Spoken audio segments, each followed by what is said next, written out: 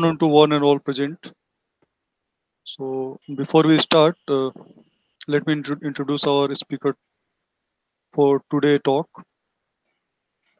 So he is Dr. Hasim, completed his B in Aeronautical Engineering from Aeronautical Society of India and ME from Anna University in Aeronautical Engineering.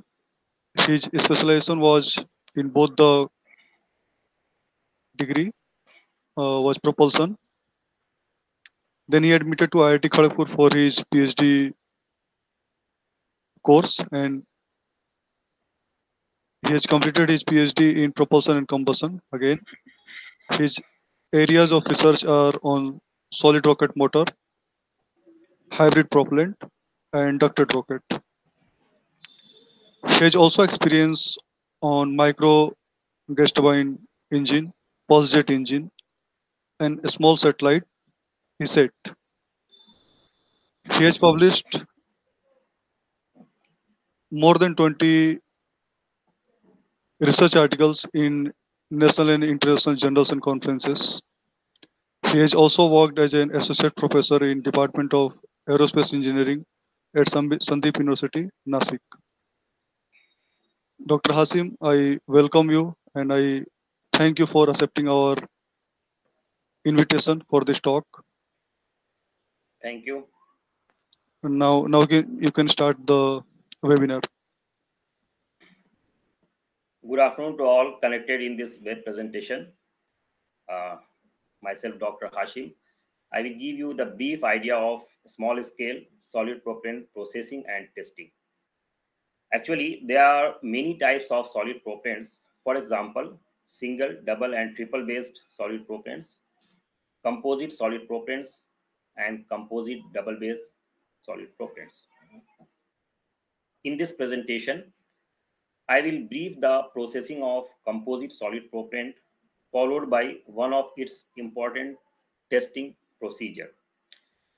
So now we come to the slide.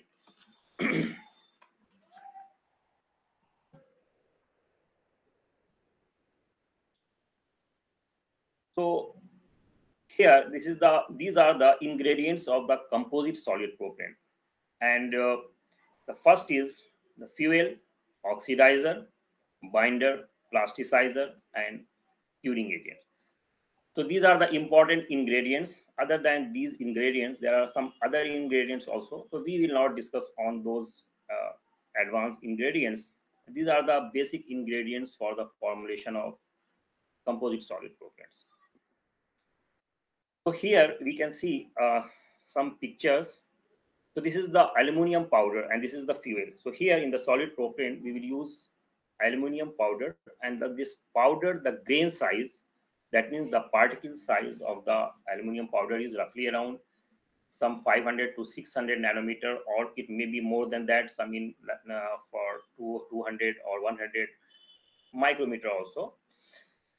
And this is the oxidizer. So in this today presentation, I am using ammonium perchlorate. So actually here also ammonium perchlorate are there are different size of the ammonium perchlorate. So here it is roughly around some 200 micrometer size of the particle. And this is the binder. We are using binder because we have to bind some solid ingredients. So this binder is actually HTPB. It is a polymer and it is a hydrocarbon also. So initially it is in liquid form, but after the processing it will convert it into the solid form, and for converting into it into solid form we have to use some curing agent.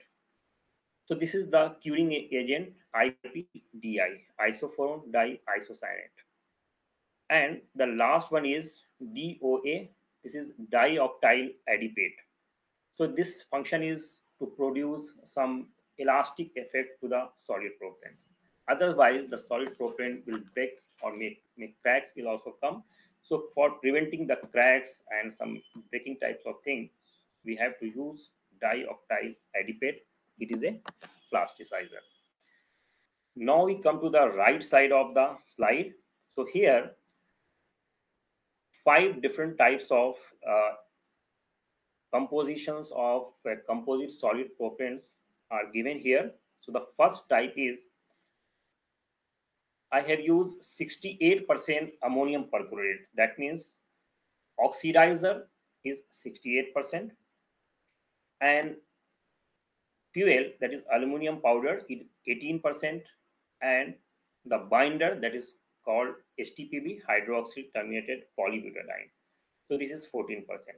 But this 14% is not representing the complete weight of the HTPB. This combination you can see here in the bottom.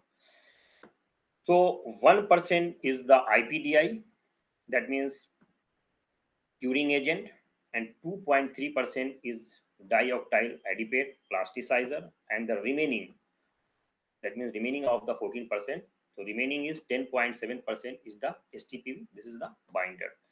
So this 14% is common in all the compositions. Here we are changing the percentage of the oxidizer and fuel.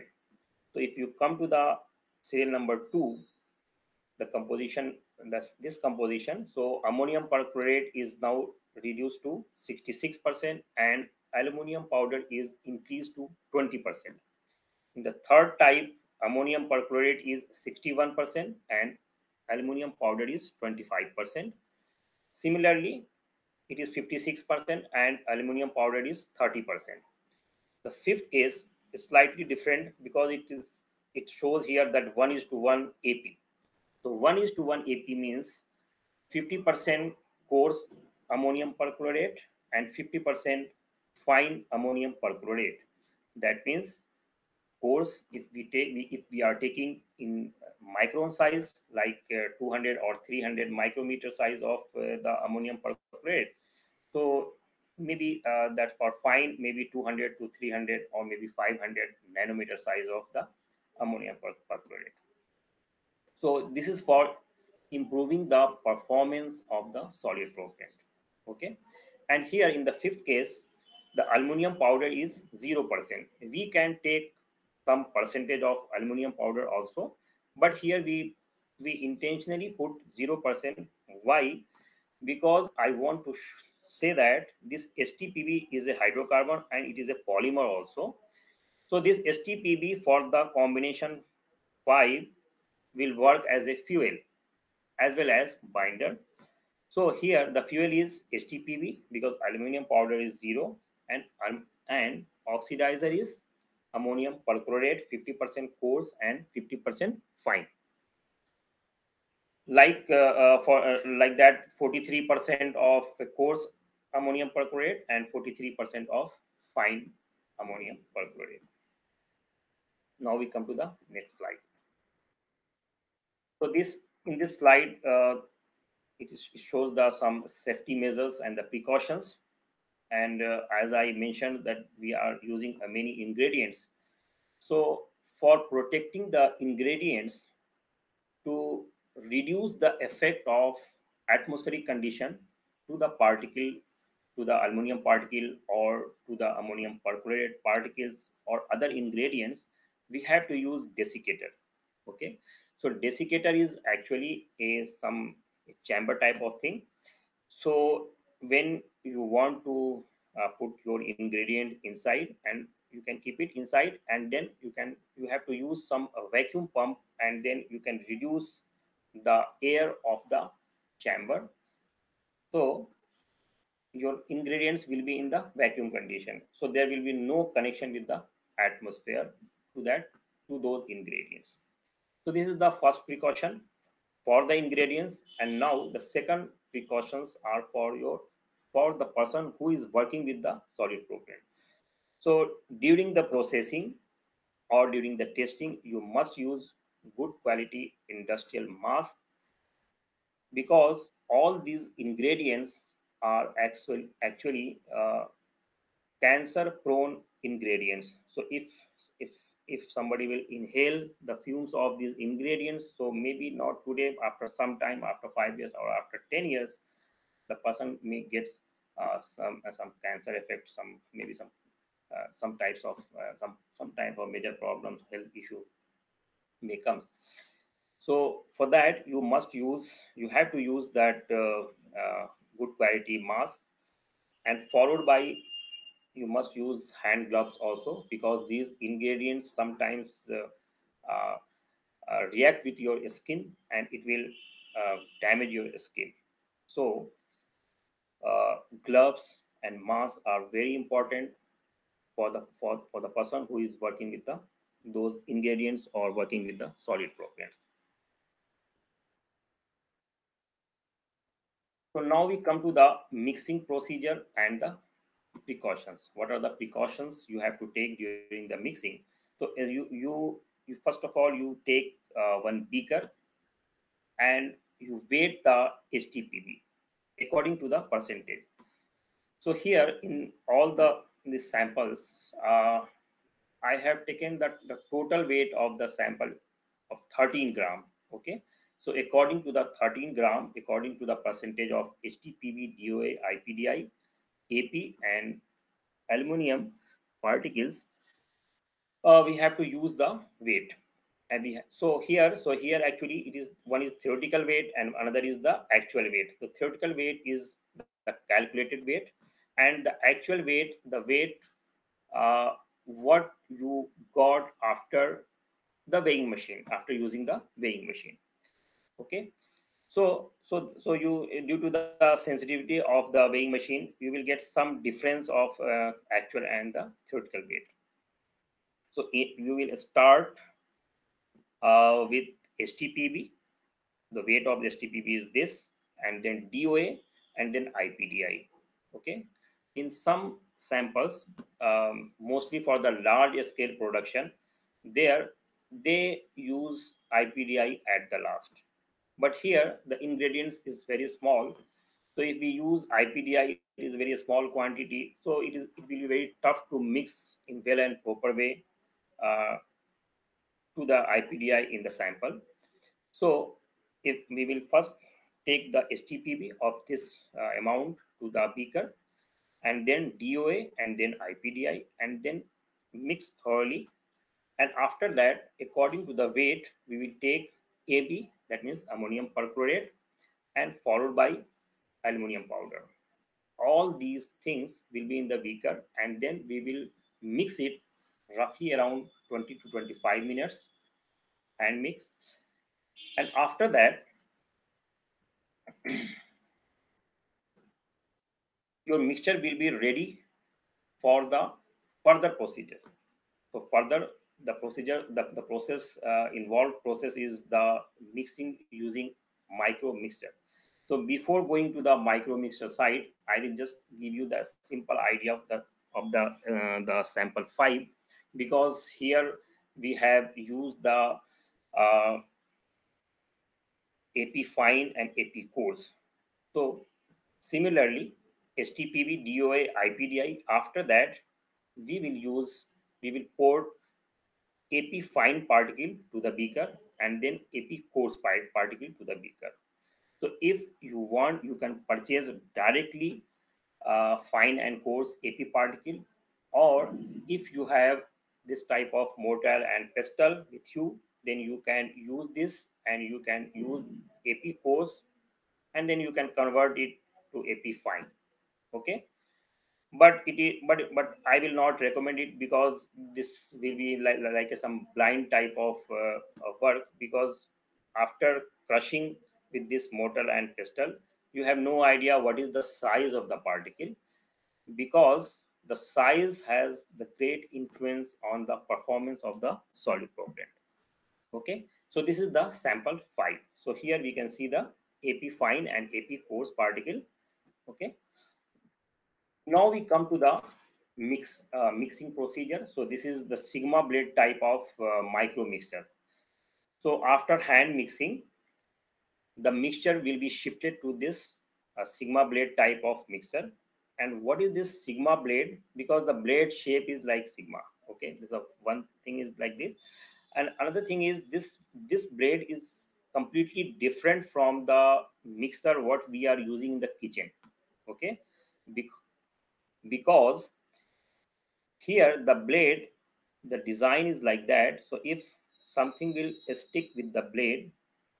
Suppose here something is sticking, so when this blade will come here, so this lobe will be here. Okay, this lobe will be here and this will clean the blade. Okay, so nothing will be stick with the blade, and then with this type of micro mixture we can improve the mixing process. Now we come to the degassing vacuum chamber procedure. So what is the purpose of degassing? So actually during the mixing some air will make trapped to the propellant. So we want to remove all those air from the propellant, and we want a solid, completely solid form of that mixture. Okay, so for that we are using here degassing chamber, and this is the degassing chamber. We we put it we put the mixed propellant here, and using this plunger we will press that, and simultaneously what we will do, we will use uh, uh, vacuum pump. And this is the connection of the vacuum pump. This black color pipe, and this is connected here, and there are two other pipes, and this is for supplying the hot water to the this degassing chamber. So in this degassing chamber there are two casing, one is inner casing, another is outer casing. In between the gap we will supply the hot water, and this hot water will be roughly around 50 to 60 degrees C. And the purpose of this hot water to increase the solidification process of the propellant, because you have already used IPDI in the mixture, and IPDI function is to cure the propellant. Okay, so for increase the solidification process, because the the propellant is still under processing. Okay, so for that we have to use hot water, and simultaneously vacuum pump is also working for this. So whatever gas is trapped inside the solid propellant, that will be taken out from the propellant, and the propellant will be completely in the solid form. There will be no air pocket inside the propellant.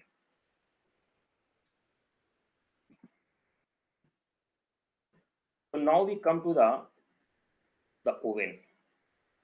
So this solid propellant processing is, you can say that, very similar to baking of cake, or you can say that biscuits.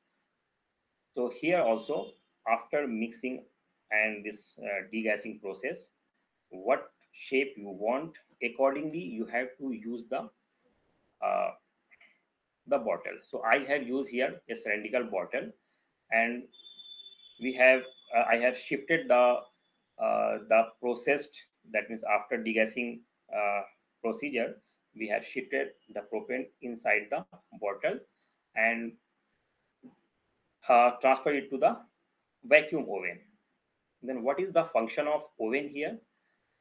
The oven will supply heat to the propellant. Okay, the semi-solid propellant, you can say that the semi-solid propellant, and we will continue this process for 5 to 6 days. Okay, at a standard temperature of roughly around 50 to 60 degrees C. And this oven is not a simple oven, it is a vacuum oven. Why we are using vacuum oven? Because we don't want to give chance to the propellant to react with the atmospheric condition during the curing process. Okay, so once we will close this door and lose vacuum, there will be no connection from the atmosphere, and the temperature, inside temperature will be 50 to 60, and we will leave as it is for 5 to 6 days.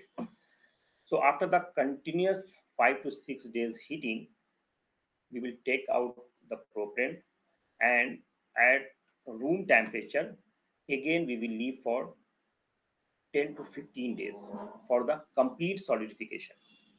Okay, so these are the major procedure for the processing of the composite solid propellant. So this is the propellant which I have that taken from the bottle, cut the bottle and taken the propellant, and this is the very sharp surface because the bottle internal surface was very smooth. So due to that, the propellant surface is also very smooth. And if you burn this solid propellant, it will burn like a cracker. Okay, but if it is inside a rocket motor, then you have seen many times that special and rockets, so then the flame is in a different way. And here, if it's in open atmosphere, if you are burning, then it will burn like the ejection of some particles, and these are actually ejection of the aluminum particles. So now after this processing of the solid composite solid propellant, now I will give you the idea of the how to test the composite solid propellant. So there are n numbers of tests for the composite solid propellant. So when one is very important test, that is called the testing of the regression rate.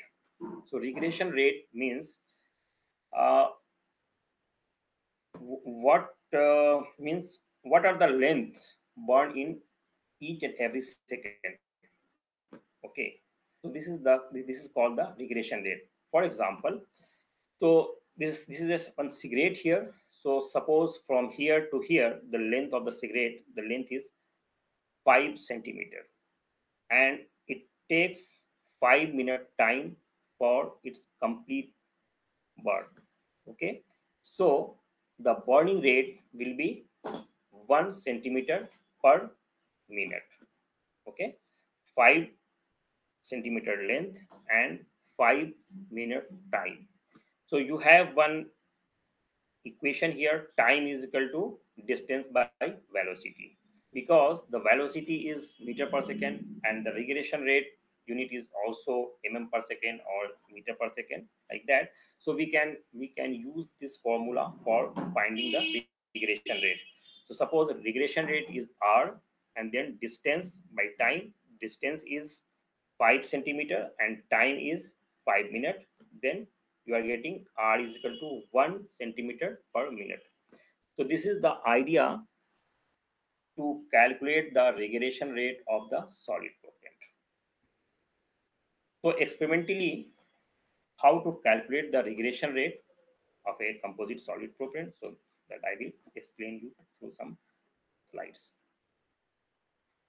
So this left side, this is called the window bomb, and the function of window bomb is to provide the similar effect of the rocket motor to the burning propellant. Because in the rocket motor, the internal pressure, that means the gas pressure inside the rocket motor, is very high, and at that pressure the propellant burns. Okay, so for testing the solid propellant, or for testing or for finding the regression rate at that atmosphere, you have to give the similar atmosphere during the testing. So this is one chamber, and this chamber will be filled with nitrogen gas. So you can fill with 40 bar, you can fill with 60 bar, 70 bar, whatever you want, you can fill based on your motor design, actual motor design. And this is called window bomb because two windows are here. So one is for light and another is for camera. Because before testing, you if you want, you can see that the solid propellant what you have installed inside the window bomb, it is in proper way or not. So for that, we are using here camera also, and this is one for the light source, and these are the connections here. And this is right side, this is called the time machine. Okay, and this top right, it is the regulator. So here in the next slide, this is the connection of the window bomb. So this is the solid propellant. Okay, and the top connection is for the battery, okay, and this is for the ignition. So here we are using a nichrome wire, and when we will supply the current, the nichrome wire will be red hot, okay, and it will transfer energy to the solid propane, and solid propane will be ignited, okay. And after that, the propane, the burning surface will move downward. So here, one, two, and three connections are here. Three wires are inserted into the solid propane, and these wires are connected with the time machine. So when the burning surface will come to this wire, due to the heat, the wire will cut, okay, and then it will send a signal to the time machine. And after that, when the burning surface will come to the wire number 2, it will again send one signal to the time machine, and the time machine will record the time from the first and the second wire, okay. Similarly, the third wire. So you have three different time with you, and you have the distance also from the first wire to second, and second wire to the third wire. So you have time and you have distance, okay. So if you want to find the regression rate, you can use that formula, r is equal to distance by time, and then you can find the regression rate at different pressures of the window bomb. So here you can see five different samples regression rate. So the first regression rate at 40 bar pressure of the window bomb, and the second is at 70 bar pressure of the window bomb. So for each pressure level, I did two tests. This is first setup and this is the second setup, like that, for getting the exact value, exact regression rate. So at 40 bar, the first setup, I got 6.1, and for the second setup, 6.8. Similarly, 5 and then 5, 5.7, 5.5, like that. And for the fifth sample, I got 10.1, and for the second setup, 10.9. So if you see here, so the fifth one gives the maximum regression rate. And because here we have used two different size of ammonium perchlorate, one is fine, one is coarse. So this fine particle help to the coarse particle, and followed by it improve the burning process of the aluminum powder. So that's why you can, here you can see that the regression rate of fifth sample is higher than all other samples. Okay, so similarly, I did test for the 70 bar also. So 6.9, 7.4, 6.5, 6.3, like that. So regression rate uh, can increase at higher pressure level. Okay, so if you increase the pressure inside the combustion chamber or inside the rocket motor, the regression rate will be increased, okay. Or if you reduce the size of the particle, either oxidizer particle size or fuel like aluminum particle size, you can increase the regression rate and other performance parameters also.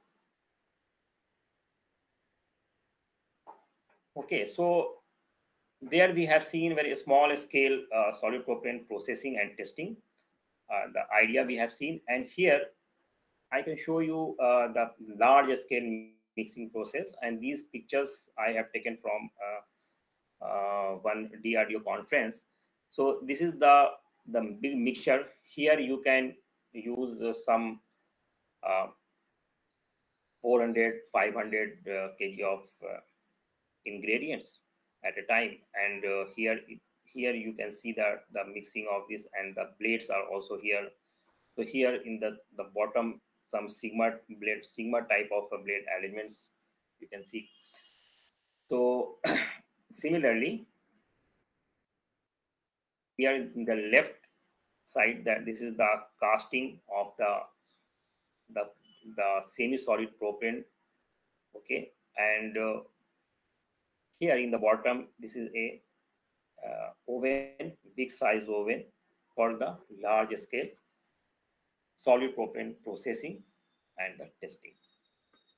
So in this presentation, I gave you the brief idea of the small scale processing of composite solid propellant, followed by the testing of the composite solid propellant. And not all the testings, I gave you a single, the one testing idea, that is called the testing of the propellant for finding the regression rate.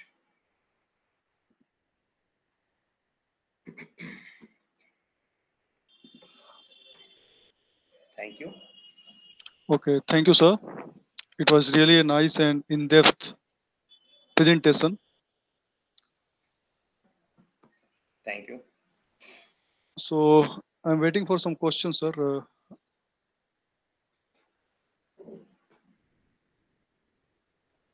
I shall ask you if I get any question from student side. We shall wait for another couple of minutes. Okay.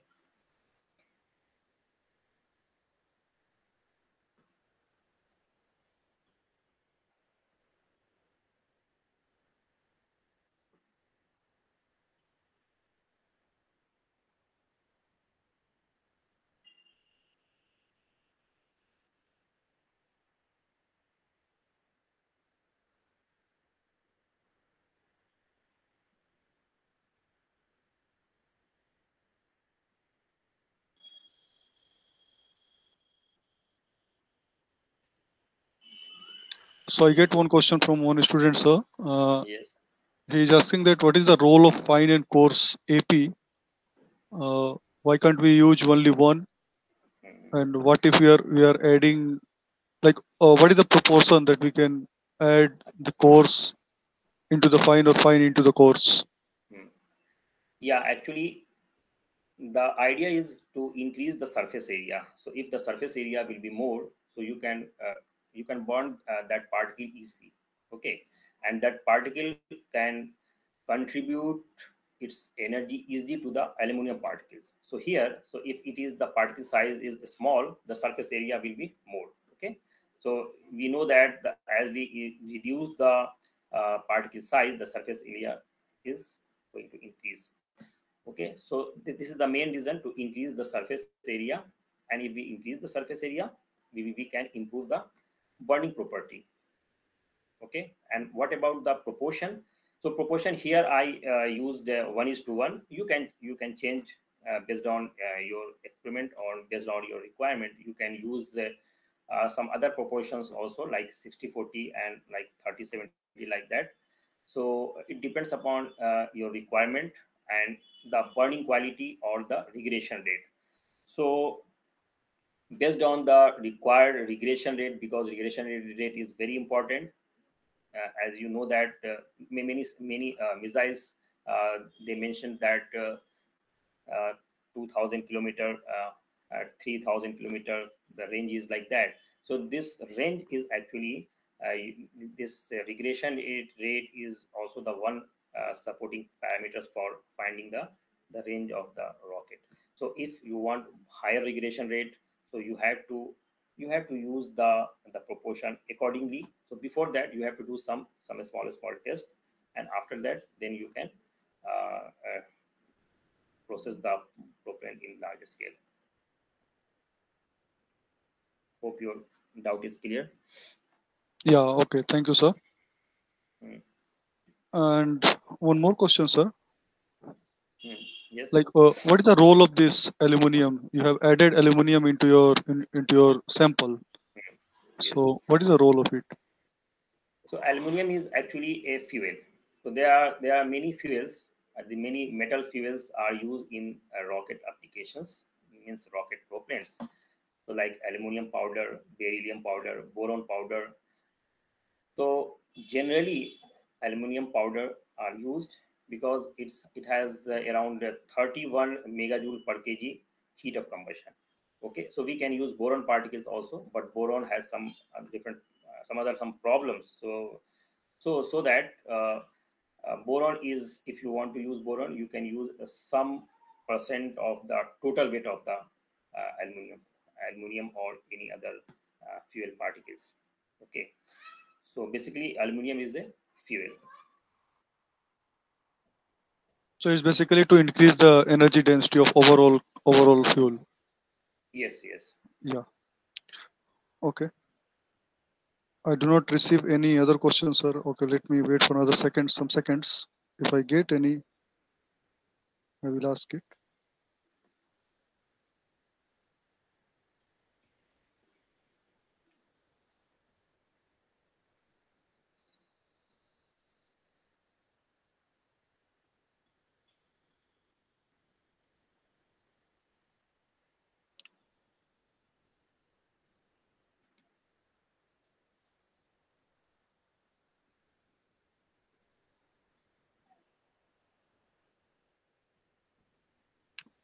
Okay, sir.